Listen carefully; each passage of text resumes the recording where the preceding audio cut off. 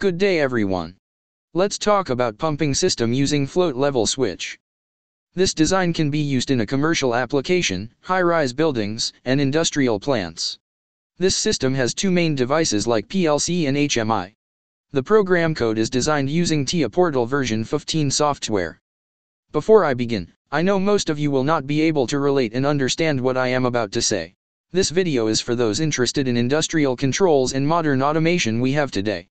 In PLC programming, creating code is easy, but completing the code is difficult when you don't understand the sequence you want to do in your program. How this system works. Step 1. Select number of pumps for your application. Minimum is 1, maximum is 4. By default 4 is the primary value. 1 to 2 pumps system usually for commercial application. 3 to 4 pumps system usually for high-rise building and industrial plant. Step 2. Select the type of switches you want to use for your application. This pumping system has the option that you can use the PLC even without the HMI screen. By default PLC is the primary option.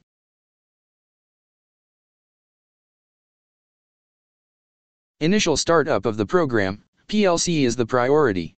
If you choose HMI, it will disable the function of PLC input selector switches without affecting the normal operation of the automatic mode. If you choose PLC, it will disable the function of HMI selector switches without affecting the normal operation of the automatic mode. Step 3. Select the pump status condition. There are 3 possible status condition of the pump, such as operational, spare, and under repair. By default operational is the primary option. If you choose operational, the pump status condition is fully operational. If you choose spare, the pump is spare for operation. It will disable the pump control. If you choose under repair, the pump is not in good condition. It will disable the pump control and alarm.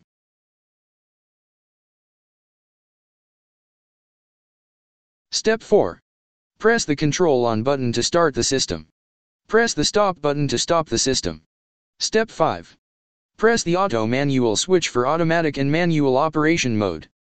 For manual operation mode, this mode is designed for testing and maintenance, not for normal operation. If you are using HMI switch, there are individual separate switches to enable the pump.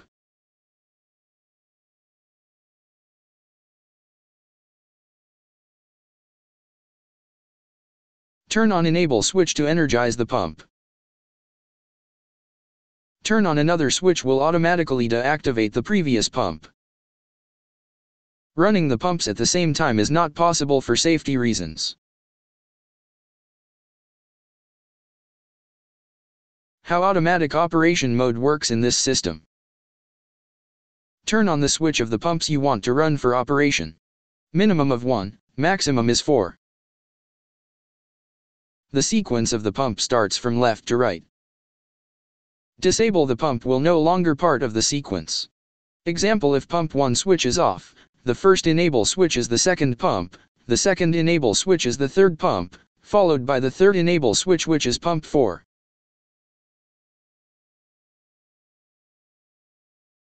The first motor to run is the first enable switch. The next motor to run is the second enable switch, followed by the third and fourth switch. When the tank is empty, low-level float switch will activate, the first enable pump will energize and fill the tank.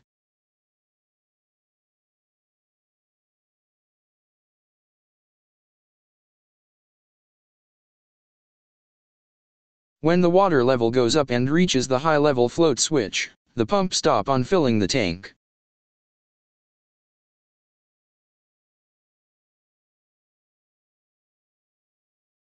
When the tank is empty again, low-level float switch will activate, the second enable pump will energize and fill the tank.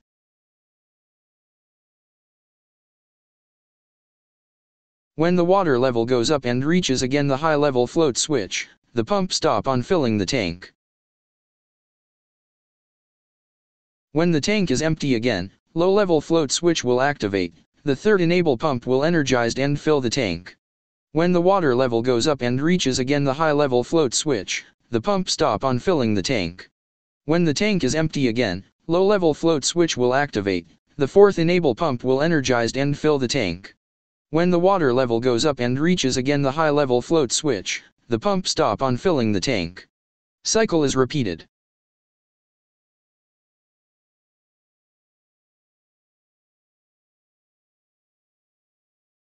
Step 6. When a fault occurs such as thermal overload trip, the pump stops.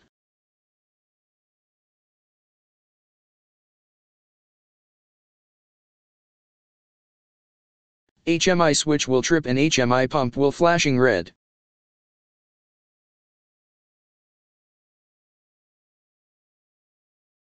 The fault code will be displayed in the alarm view of the HMI.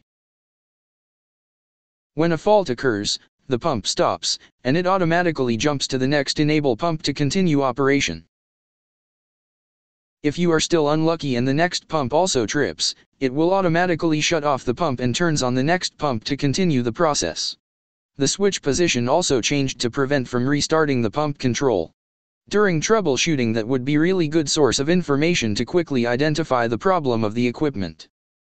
Let's proceed to the next screen. This is an input and output wiring connection of the pumping system. Reminder, this is just an example, it is not the exact block diagram and terminal assignment of the module. Always check the original manufacturer manual. This is the input module of the PLC, and output module of the PLC. This is the input module addresses and output addresses. Both the input and output modules require a 24-volt DC power source to operate. This is the positive line. And this is the negative line from the power supply.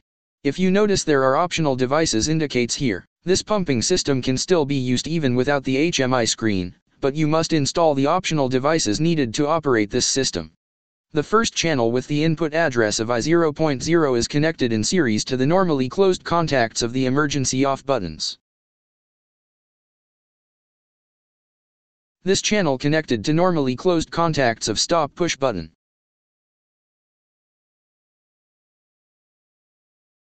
And normally open contacts of the control on button. This channel connected to the normally open contacts of the auto manual switch. If you decided not to use HMI screen, by switching this auto manual selector switch here, it will disable selector switches of the HMI and some buttons. I0.4 connected to the normally close contact of the high level float switch of the tank. I0.5 connected to the normally close contact of the low-level float switch of the tank. Enable switch of pump 1, pump 2, pump 3, and pump 4, connected to the normally open contact of the switch. This line conductor is connected in series to the normally close auxiliary contact of the circuit breaker and thermal overload. These are the motor protection of pump 1. And the remaining are the motor protection for pump 2, pump 3, and pump 4. Let's take a look of the output module side of the PLC. The first output channel connected to the positive terminal of the indicator light.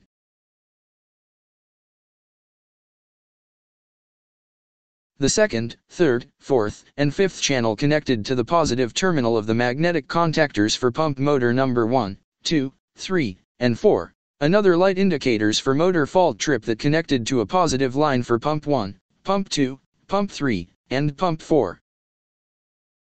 These are very useful lighting indicators to quickly identify the problem of the motor when fault occurs. Let's deactivate the switch of pump number 2, and restart again the sequence by pressing the control on/off of the PLC. When the tank is empty, low-level float switch will activate. The first enable pump will energize and fill the tank. When the water level goes up and reaches the high level float switch, the pump stop on filling the tank.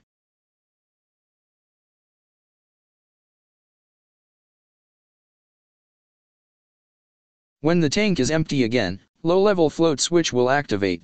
The second enable pump will energize and fill the tank.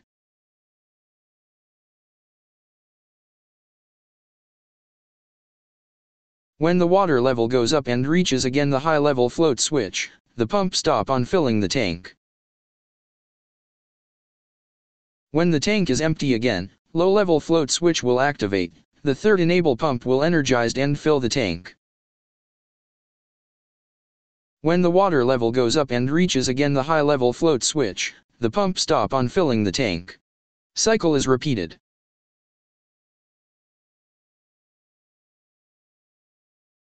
Now the water goes up and reaches again the high-level float switch.